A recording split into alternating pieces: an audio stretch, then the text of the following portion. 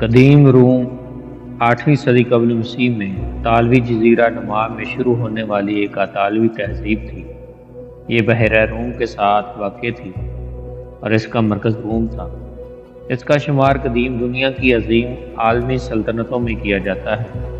ایک اندازے کے مطابق اس کی آبادی 50 سے 90 ملین نفوس پر مشتمل تھی، جو دنیا کی آبادی کا تقریباً 20% تھا، جبکہ اپنے عروج پر اس کا رقبہ تقریباً 6.5 ملین مربع کلومیٹر تھا۔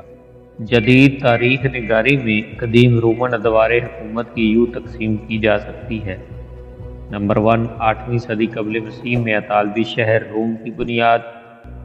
نمبر 2، رومن بادشاہت 753 قبل مسیح سے 509 قبل مسیح کا زمانہ، اور نمبر 3، رومن امپائر 509 قبل مسیح سے 27 قبل مسیح تک کا زمانہ، اور رومن ریپبلک 27 قبل مسیح سے 395 عیسوی تک کا زمانہ۔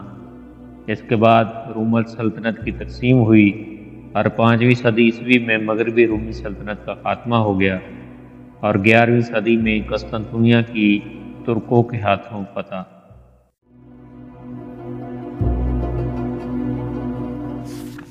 قدیم روم ایک اطالوی بستی کے طور پر شروع ہوا۔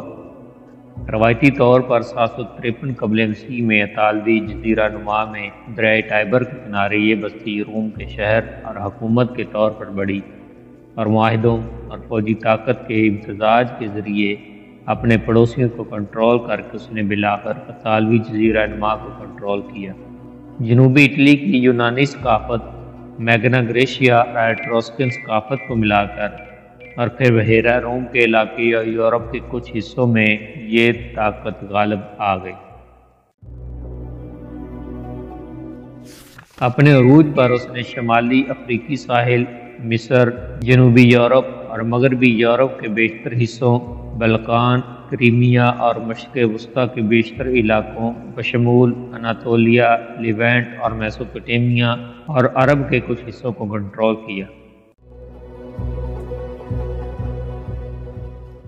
وہ سلطنت قدیم دنیا کی سب سے بڑی سلطنتوں میں سے تھی، جس کا رقبہ 117 عیسوی میں تقریباً 5 ملین مربع کلومیٹر بن گیا۔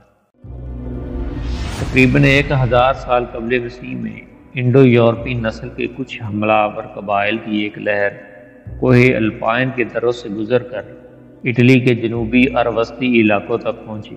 ان قبائل نے یہاں پر قبضہ کر کے آہستہ آہستہ یہی مکمل بود و باش اختیار کر لی۔ انڈو یورپی نسل کے یہ لوگ 4 قبیلوں سے تعلق رکھتے تھے، جو کہ سبائن، سیمینیٹیز، امبریان اور لاطینی تھے۔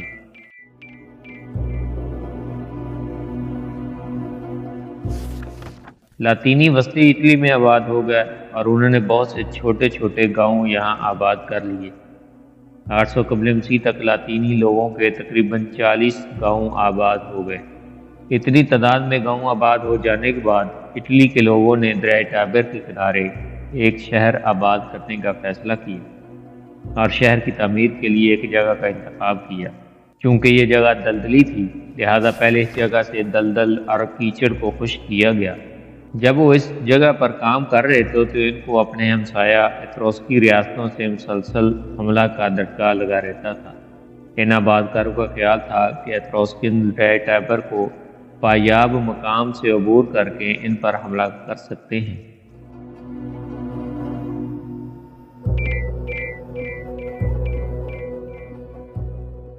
اس لیے اس پایاب مقام کی نگرانی کے لیے پیلاٹن ہل پر ایک چوکی قائم کی گئی، جو آہستہ آہستہ ایک شہر کی شکل اختیار کر گئی اور بعد ازاں یہ شہر روم کہلایا۔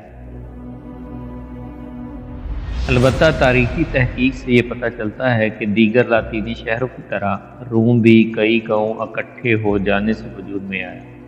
اس شہر کی ابتدائی اساس پیلاٹن پہاڑی پر ہی رکھی گئی تھی، جو بعد میں پھیلتے پھیلتے 7 پہاڑیوں تک پھیل گئی، جن کے نام تھے پیلاٹن، کیپٹولین، کوزرنیل، بیمینل، ایسکولین، کیلڈین اور اوینٹین۔ اس ابتدائی افسانے کے مطابق رومولس نے یہ 7 پہاڑیوں کا شہر تعمیر کیا تھا۔ جس کی وجہ سے اسے 7 پہاڑیوں کا شہر بھی کہا جاتا تھا۔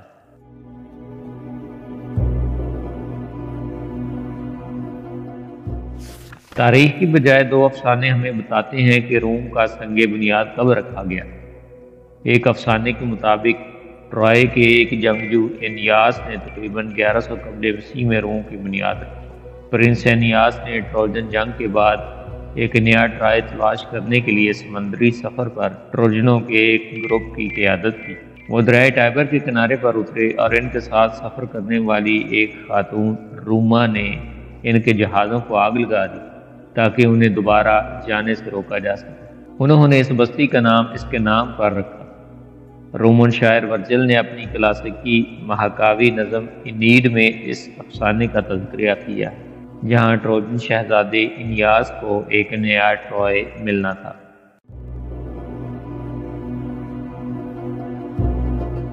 جبکہ دوسرے افسانے کے مطابق 753 قبل مسیح میں روم کا سنگ بنیاد 2 جڑواں بھائیوں رومولس اور ریمس نے کیا تھا۔ ان دونوں جڑواں بھائیوں کی پرورش ایک مادہ بھیڑیے نے کی تھی۔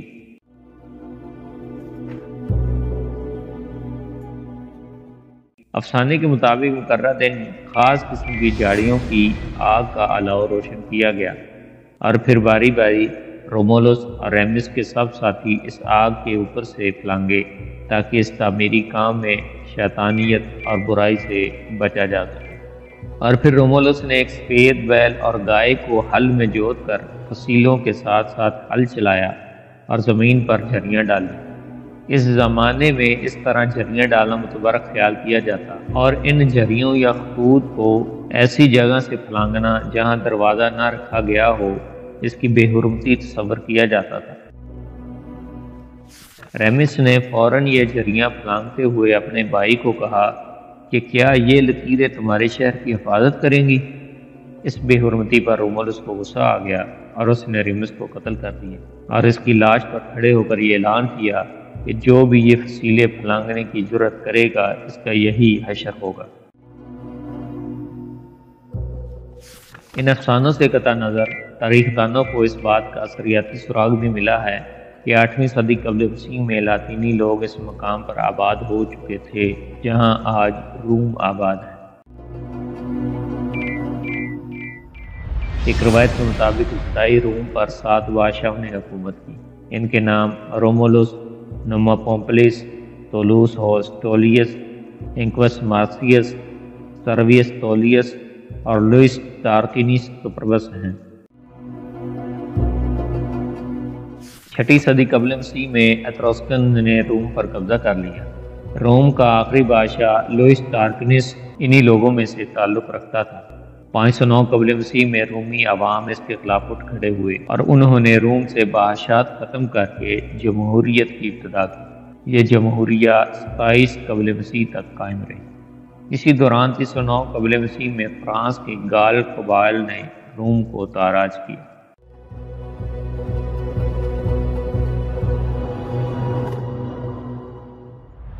4 صدی قبل مسیح میں روم گال کے حملے کی زد میں آیا تھا جنہوں نے اب اطالوی جزیرہ نما میں اپنی طاقت کو اویلی سے آگے بڑھایا تھا۔ 16 جولائی 390 قبل مسیح کو قبائلی سردار برینس کی قیادت میں ایک گیلک فوج نے عالیہ کی جنگ میں روم کو شکست دی اور روم کی طرف کوچ کیا۔ گال نے شہر کو لوٹا اور جلا دیا، پھر کیپٹولین ہل کا محاصرہ کر لیا جہاں کچھ رومیوں نے اپنے آپ کو 7 مہینے تک محاصرے میں محصور رکھا۔ اس کے بعد گال نے 1000 پاؤنڈ سونے کے بدلے رومیوں کو امان دینے پر اتفاق کیا۔ بعد کے افسانوں کے مطابق رومن نے دوران وزن دیکھا کہ گال ترازو میں سونا ٹھیک نہیں تول رہے تھے، چنانچہ رومیوں نے پھر ہتھیار اٹھائے اور گال کو شکست دی۔ ان کے فاتح جنرل کیملس نے تبصرہ کیا، روم اپنی آزادی سونے سے نہیں لوہے سے خریدتا ہے۔ دراصل 4 اور 5ویں صدی کے آخر میں رومن سلطنت ایک نازک مرحلے میں داخل ہوئی جس کا اختتام مغربی رومی سلطنت کے زوال کے ساتھ ہوا۔ قسطنطنیہ کے آخری شہنشاہوں کے دور میں روم ساسانی سلطنت اور جرمن وحشیوں کے خلاف فیصلہ کن لڑائیوں میں ہار گیا۔ 363 میں شہنشاہ جولین فارسیوں کے خلاف لڑائی میں مارا گیا۔ ایڈریانوپل نے شہنشاہ ویلینس کی جان لی۔ اگلے شہنشاہ تھیوڈوسس اول نے عیسائی مذہب کو تقویت بخشی اور اس کی موت کے بعد سلطنت دو حصوں میں تقسیم ہو گئی، ایک مشرقی رومی سلطنت جس کی حکمرانی آرکیڈیس اور دوسری مغربی رومی سلطنت جس کے حکمران تھیوڈوسیوس کے بیٹے تھے۔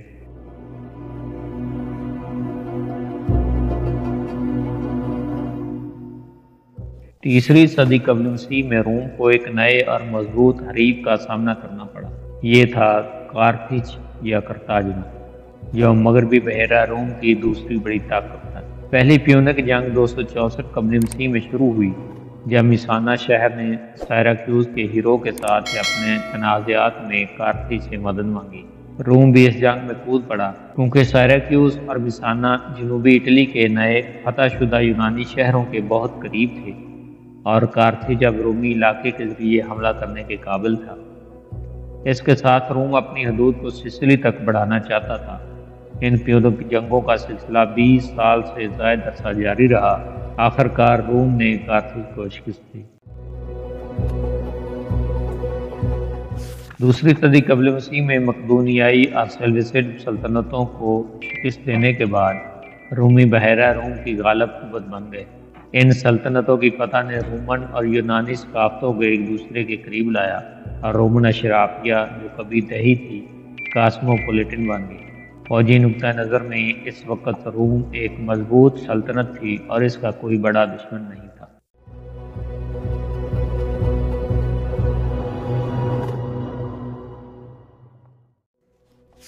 بیرونی فتوحات نے روم کی اندرونی کشمکش کو جنم دیا۔ سینیٹرز صوبوں کے خرچے پر امیر بن گئے۔ فوجی جو زیادہ تر چھوٹے درجے کے کسان تھے زیادہ دیر تک گھر سے دور رہتے اور اپنی زمین کو برقرار نہیں رکھ سکتے تھے، اور غیر ملکی غلاموں پر بڑھتے ہوئے انحصار نے اجرت والے کاموں کی دستیابی کو کم کر دی۔ جنگی مال غنیمت سے حاصل ہونے والی آمدنی، نئے صوبوں میں تجارت اور ٹیکس ریفارمنگ نے امیروں کے لیے نئے معاشی مواقع پیدا کیے۔ تاجروں کی ایک نئی کلاس تشکیل دی جسے گھوڑ سوار کہتے ہیں، جس کی وجہ سے کئی سیاسی تنازعات رونما ہوئے۔ شہنشاہ نیرو سے لے کر مارکس اوریلیس تک سلطنت نے ایک بے مثال حیثیت حاصل کی۔ قوانین اور آداب کے طاقتور اثر و رسوخ نے آہستہ آہستہ صوبوں کے اتحاد کو مضبوط کر دیا تھا۔ تمام شہری دولت کے فوائد سے لطف اندوز ہوتے اور اس کا غلط استعمال کرتے تھے۔ ایک آزاد آئین کی تصویر کو نہایت احترام کے ساتھ محفوظ کیا گیا۔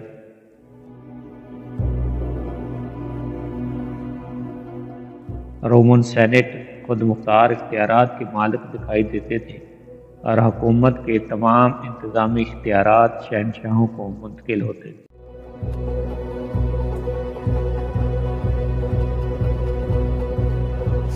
شہنشاہ قسطنطین نے 313 میں میلان کا حکم نامہ جاری کیا، جس میں عیسائیوں کو اپنے مذہب کی تبلیغ کرنے کی آزادی دی گئی۔ قسطنطین نے عیسائیت کو نافذ کرتے ہوئے خود بھی عیسائیت اختیار کر لی۔ اس نے سلطنت اور یورپ کی عیسائیت کا آغاز کیا۔ یہ عمل قرون وسطیٰ میں کیتھولک چرچ کے ذریعے ختم ہوا۔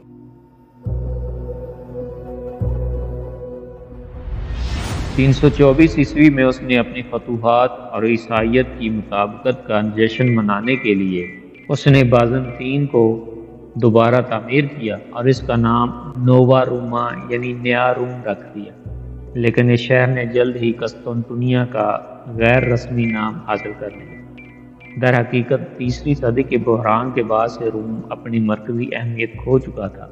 میڈیولیم 286 سے 330 تک مغربی دارالحکومت تھا، جبکہ روینیا کو 5ویں صدی میں دارالحکومت بنایا گیا تھا۔ قسطنطین نے قسطنطنیہ یا نووا روما کے طور پر دوبارہ تعمیر کیا اور اس کو دارالحکومت قرار دے دیا۔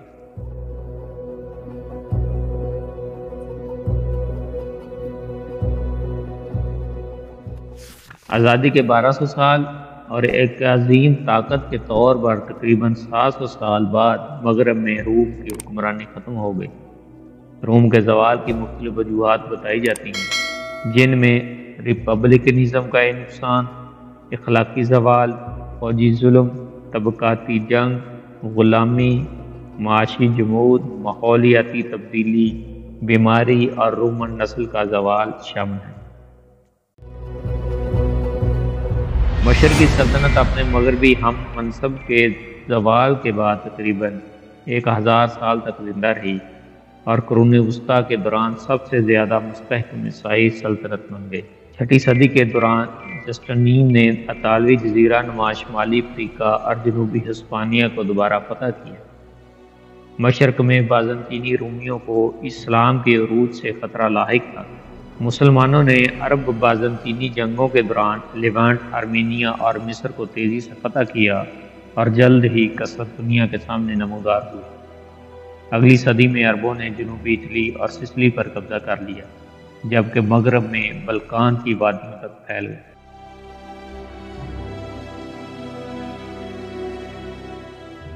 بازنطینی رومیوں نے تاہم 8ویں صدی کے دوران اپنی سرزمین میں مزید اسلامی پھیلاؤ کو روکنے میں کامیاب ہو گئے اور 9ویں صدی کے آغاز میں فتح شدہ زمینوں کے کچھ حصوں پر دوبارہ قبضہ کر لیا۔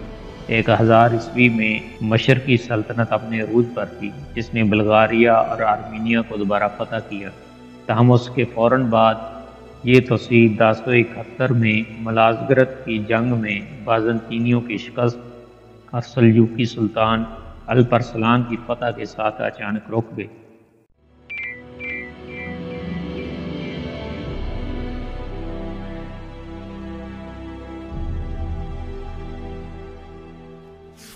اس جنگ کے بعد سلطنت کو زوال کے ایک طویل دور کا سامنا کرنا پڑا۔ 2 دہائیوں تک جاری رہنے والی اندرونی کشمکش اور ترک حملوں نے بالآخر شہنشاہ کو 1095 عیسوی میں مغربی یورپی ریاستوں کو مدد کے لیے بلانے پر مجبور کیا، جن کو صلیبی جنگیں کہا جاتا ہے۔